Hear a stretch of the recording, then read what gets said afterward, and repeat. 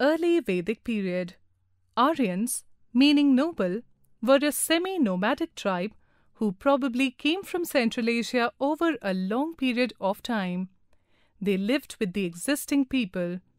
There was, as a result, a mixing of languages and ways of life after the decline of Indus Valley civilization. Thus, Vedic culture came up slowly, which is reflected in Vedas.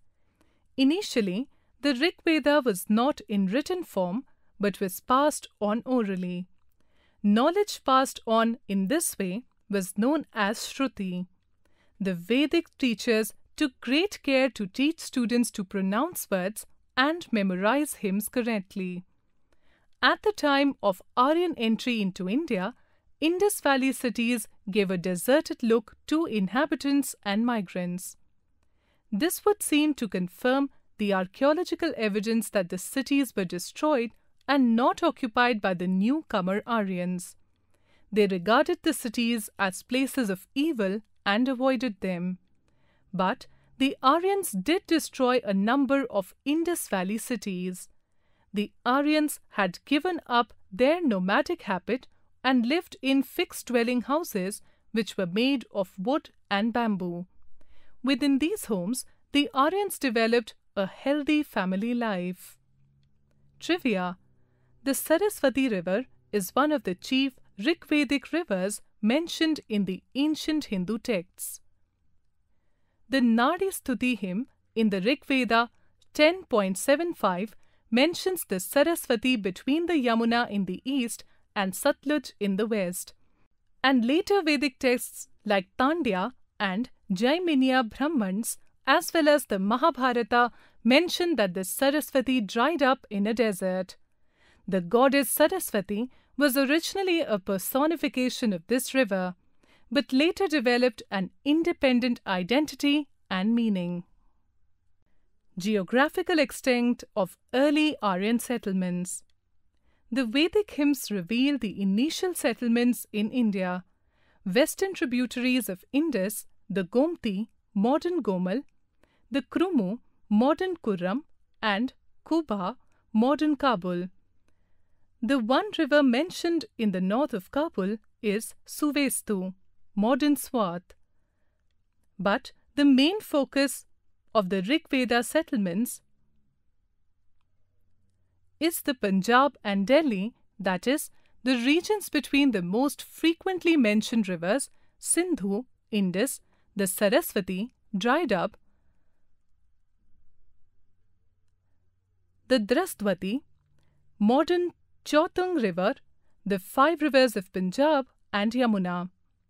The later Vedic literature shows that the Aryans knew the two seas, the Himalayas, the Vindhyan mountains, and generally the entire Indo-Gangetic plain. Besides geographical location, it also gives us information about social, political, economic, and religious life of those people who lived during the Rig Vedic age.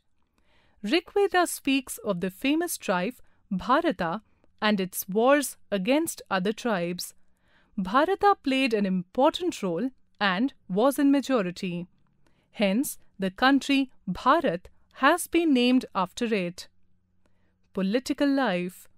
The Aryans lived in several tribes called Janas.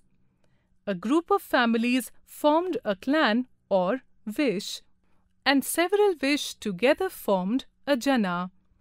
Generally, the tribes lived in villages called Grama. It is probable that the Aryans, with their superior language and technology of weaponry, had imposed their own style of culture on the earlier settlers. The Vedas mention Dasas, who were non-Aryan tribes. The tribal chief of Bharata was called Rajan. He led his people during war and protected them in times of peace.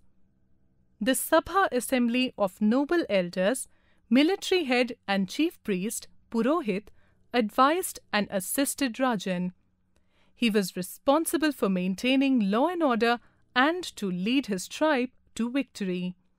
The people gave voluntary donation of Bali, tax, to the Rajan for the services rendered by him. Social life. People lived in a small unit called Kula, which were associated with the schools of Vedic rishis. Eldest male member was called Grihapati, whose decisions were binding on all and were strictly followed. Women were educated and allowed to attend religious assemblies. Some of them have also contributed in the formation of Vedas. Veda means known knowledge. Women also looked after the children and household management. Society was divided into 4 main varnas, or type of occupations. Varna meant color of skin. Brahmins. Brahmins were those who looked after all religious matters. They also had ashrams to educate people. Kshatriyas. Kshatriyas were those who ruled and defended the kingdom, the warrior class of the society. Vaishyas. They were traders, cultivators, and artisans. Shudras or dasas. They were generally native of India and their skin color was dark. They carried out the traditional work such as pottery making, metalwork, carpentry, etc. Marriage of boys and girls took place with the consent of parents. People presented gifts to a newly wed couple. Occupations. Aryans came as pastoral nomads, that is, they kept large herds of cattle, which was their means of livelihood. Gradually, they started agriculture and began to settle down permanently in villages. By the time of Satapatha Brahman, Aryans had begun to produce wheat, rice, barley, etc. The cow was central to their lives. It was also a unit of barter. Rig Veda mentions craftsmen such as carpenters, potters, chariot makers, weavers, leather and metal workers. Trading flourished through bartering. Religion. The Aryans were great worshippers of nature.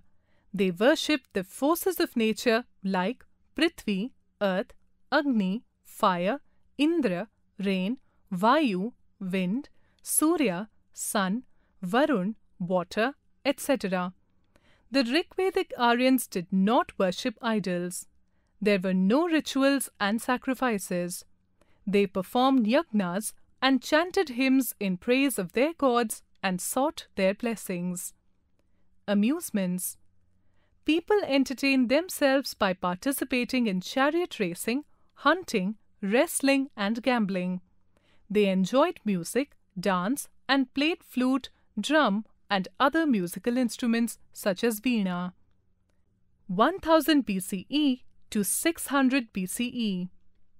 3 other Vedas appeared during this period such as Samved, musical hymns and their way of chanting.